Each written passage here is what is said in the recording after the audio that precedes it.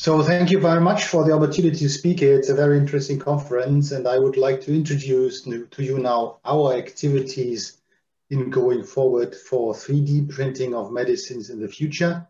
We even call it digitalizing the production of pills or tablets, because we think this is really a very different approach into the market, and I will show you in my last slides what we mean by that. So I'd like to show you how we came to that area, what we are currently doing, and what is then in the end our vision. But maybe first, let's see where this idea came from. I'm working for Merck. That is a German company, family owned. It is, we call it the oldest pharmaceutical company in the world. We celebrated in 2018 our 350 years birthday. We are active in 3 business areas that are depicted here in these pinky areas. That is healthcare, life science, and performance materials.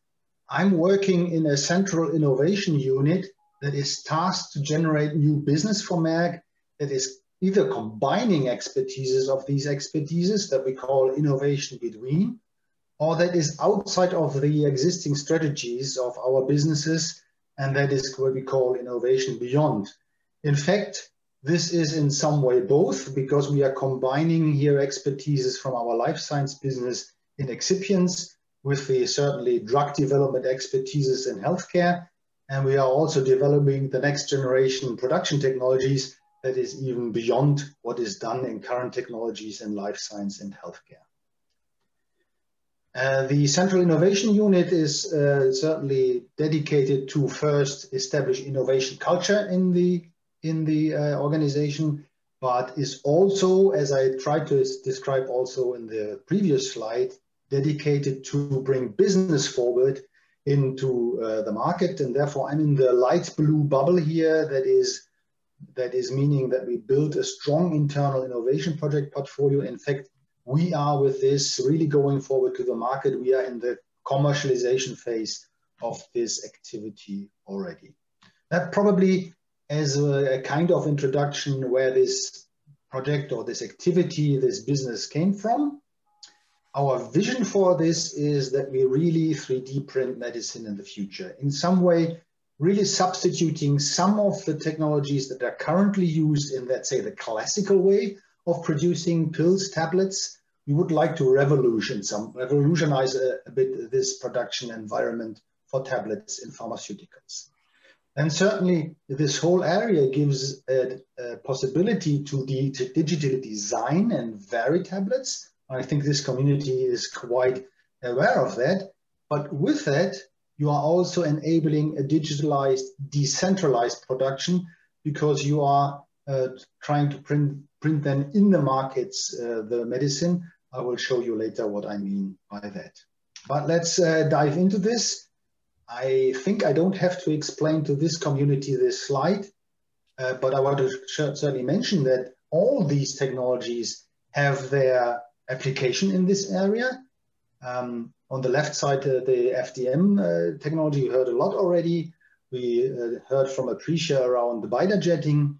I'm going to focus more on selective laser sintering now, and I will show you in the next slides why we are focusing in this particular activity that I'm showing today on laser sintering. But I want to re-emphasize all these technologies will have their applications, we think, in the future. It's just that we have chosen for our way forward the right side. And the reason being is here is somehow described in this table. If you compare the different existing and, let's say, future 3D printing technologies in this area for pharmaceutical production, you certainly have to compare certain properties like appearance, mechanical properties, the cost per tablet, the throughput that you can achieve, batch sizes you are considering, and so forth in the different technologies. And maybe I have it right or wrong, but let's say in some way the numbers presented here are right. Then we have chosen the laser sintering powder bed fusion technologies because the appearance, the throughput, the cost per pill, and the time for formulation development is somehow in the sweet spot for the application we have chosen, and that is clinical trial supply. And certainly we have looked into this in more depth. I don't want to show here the technical details, but in our technical studies, we could clearly show that using this technology, the shape is in the specification that is required from the regulatory bodies, that the roughness of the surface is acceptable, that the mass of the tablets is in the expected specifications, as well as the hardness of the tablets, the mechanical stability. Then what is very important in the pharmaceutical setting is certainly that the active pharmaceutical ingredient, the API, is uniform distributed in the different tablets produced, and it should not be degraded. So no side products should be visible in this production process. And since our laser sintering approach is also using low temperature, around 60 degrees, we also see no degradation of the active pharmaceutical ingredient using laser sintering in our approach. What is also then important is certainly that the dissolution profile is acceptable, and when we tested this in comparison to selected normal, let's say, fabricated and normally produced by tablet pressing tablets, we could see that the dissolution profile is quite comparable to the traditional manufacturing methods used. So therefore, it was a decision to go forward with this technology.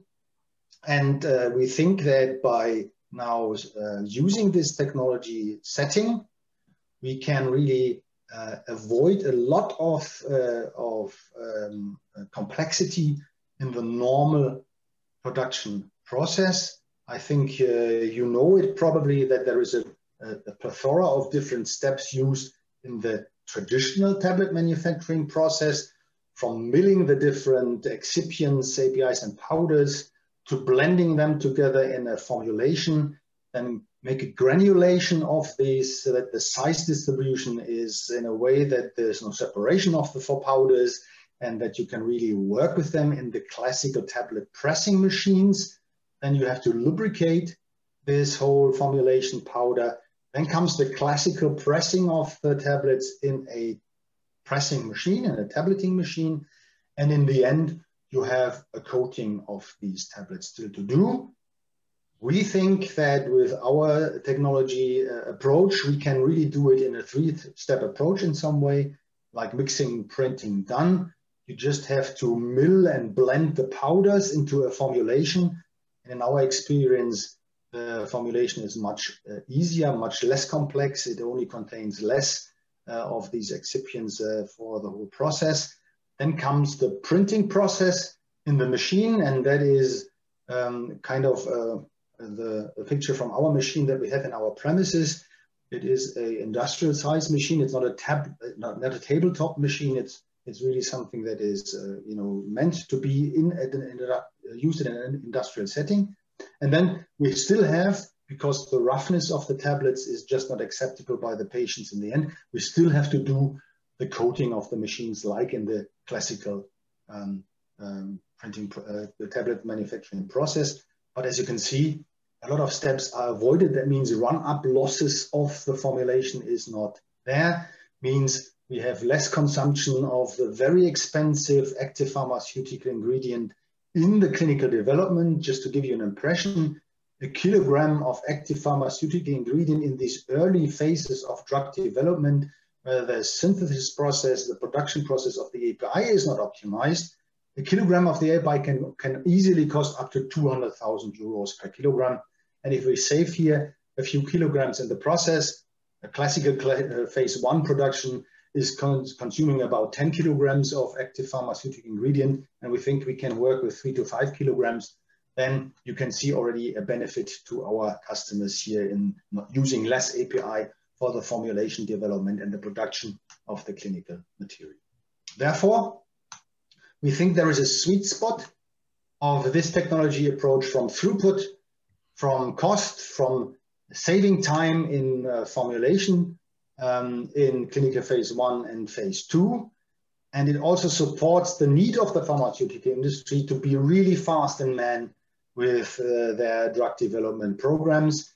This is the proof of the pudding for the pharmaceutical industry.